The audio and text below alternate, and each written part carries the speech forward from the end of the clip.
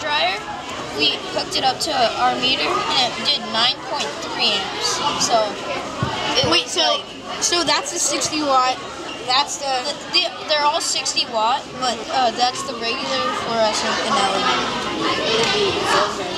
So the LED is the cheapest. Woo! Yeah, that's doing.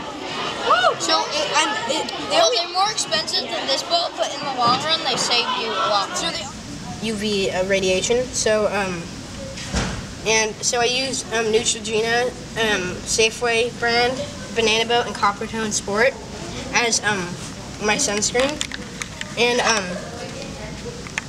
so first I spread them all over the bags on this tray and stuff, and then I brought them outside, and it was pretty dark outside and it was raining still, but it still worked because the control right there is still glowing.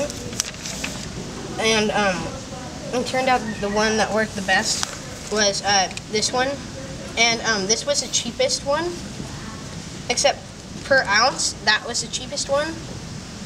And so you can either get the kind that's cheap but only has 3 ounces, or the kind that doesn't work as well but has 8 ounces. What did you learn from your project?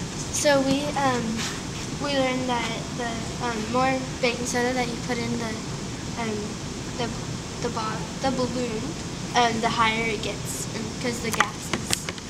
Before, we used to just put it into the bottle with it and try to put the balloon over really fast. But the reaction came so fast that it didn't work at all. Yeah.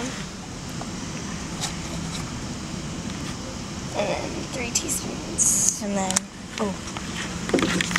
Okay, and then you get the bottle and you put the balloon on top, and then you shake all the baking soda in. Wow. And then it comes up. And usually it blows up more. Yeah. This time I guess. There we go. All right.